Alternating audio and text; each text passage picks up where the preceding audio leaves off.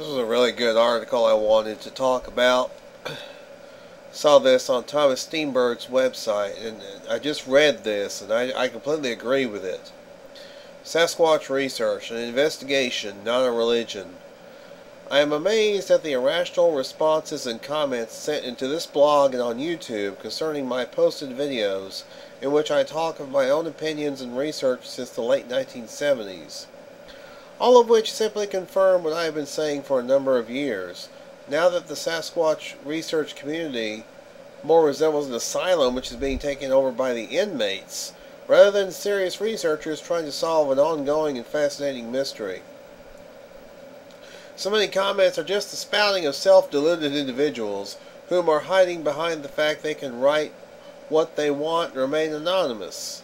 I have no problem with debating with those who disagree with my views, as I am always willing to admit when I am wrong, but stick to the topic rather than going on a tirade of name-calling. It only exposes the fact that the other person does not have a valid counter-argument and is resorting to desperation. So from now on, any comment which has no validity and denigrates to just personal insults will be deleted at once, and repeated attempts will result in the banning of any further comments from those individuals. Sasquatch research is an investigation seeking an answer to a mystery. It is not pushing a religious-type faith. This mystery will be solved by evidence and sticking to the facts and never deviating from the facts.